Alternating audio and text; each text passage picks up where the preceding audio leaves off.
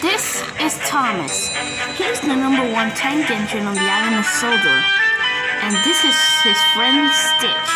He's a little experiment for outer space. Believe it or not, it is. Thomas and Stitch are both really good friends, and they both live on the island of Sodor, aka the Northwestern Railway. And these are all of their friends. But I am going to tell you what happened when a little green tank engine called Percy first comes to the island for the first time. This is a story of how it happened. Before, there were 5 engines running the line. Thomas #1, Edward #2, Henry #3, Gordon #4, and James #5. They were a good crew, always being really useful on the railway. Always getting into accidents, but still really useful. I remember the day when Percy first came to the railway. It was a bright, sunny day on the island of Sodor, and all of the engines were getting the workday started. When I arrived.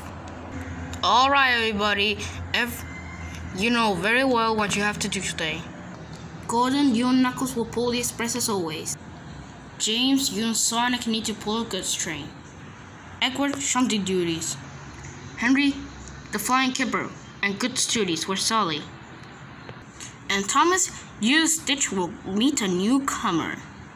You see, these were the engine's friends who work with them and the island of Sodor. Everyone is proud to work on the railway with their friends. But let's get back to the story. A new engine, sir? Oh boy, I can't wait to meet her or him. Come on, Stitch, let's go. They did arrive at the yard, but there was no sign of no tank engine.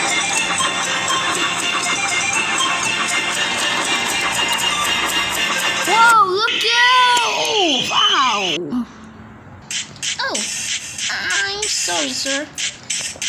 Yeah, we'll be careful next time. I'm looking for Thomas. That's the tank engine. Do you know where I can find him? Oh, well, you just found him. This is my little buddy, Stitch. Oh, well, Percy, the small engine, sir. I'm here to start work. Oh, well, follow me. The factory will give you your friend to drive. Hooray! Okay, sir. Now, Percy, you only close the top ahead, sir. I'm just Thomas. Okay, sir. I'm Thomas.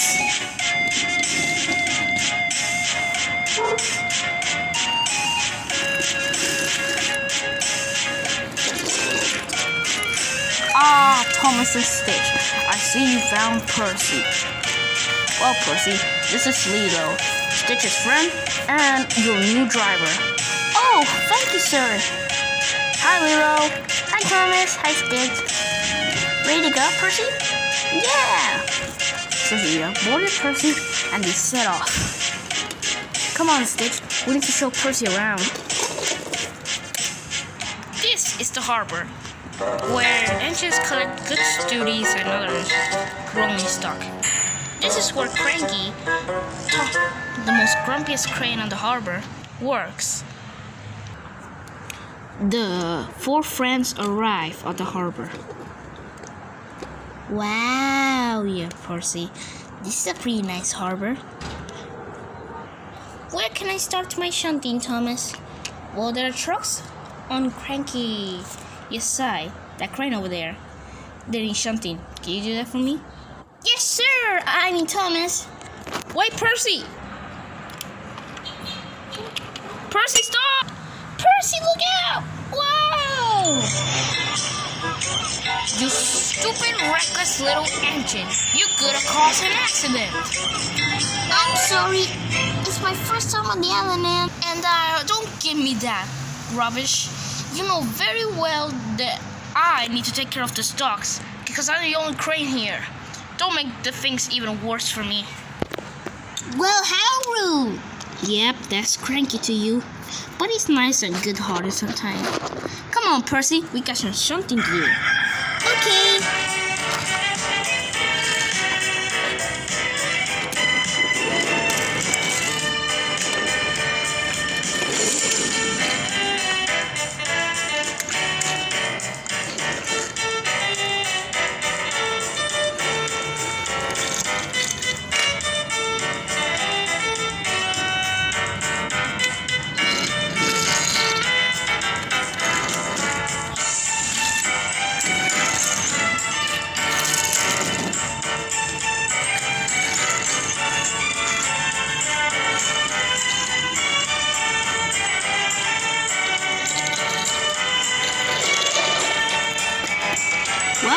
space is clear and all is fine.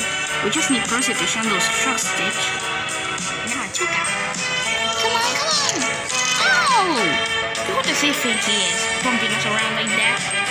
Let's do it now.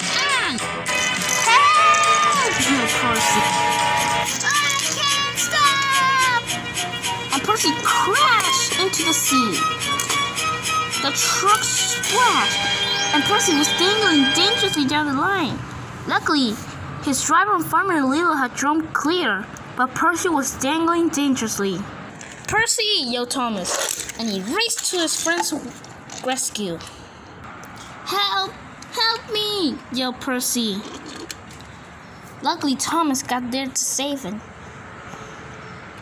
and pull his friend back to safety. Oh, that's just great. You flew the very important cargo that was supposed to go to the mainland. Oh, I hate my life. What a clumsy little shafter. Don't mind them, Percy. They're just being silly. It's not your fault. But Percy was upset.